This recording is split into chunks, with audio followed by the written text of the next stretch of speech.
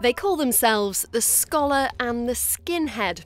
Starting from a position of polar opposites, they're part of an educational programme challenging the stereotypes that can lead to radicalisation and extremism.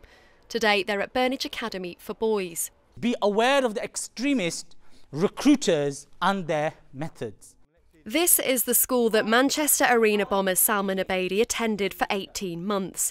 But they refuse to be defined by that fact, but are keen to create a space for tough conversations.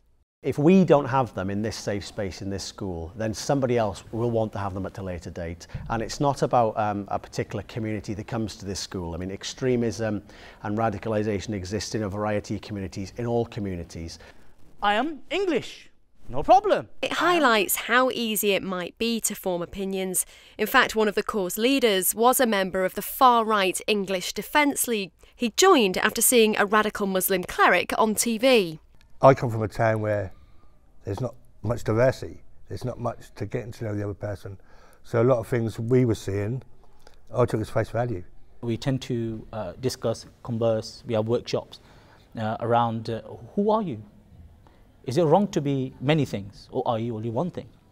These education sessions engage children to talk about how they feel, as well as giving them tools to challenge others. Yeah, people are really fast to make a judgment, so there's two sides to every story. I think it's very interesting that two people, one ex-EDO member and one Muslim, comes to talk to a majority Muslim school to change our ideas. You have to look into detail to see the full picture.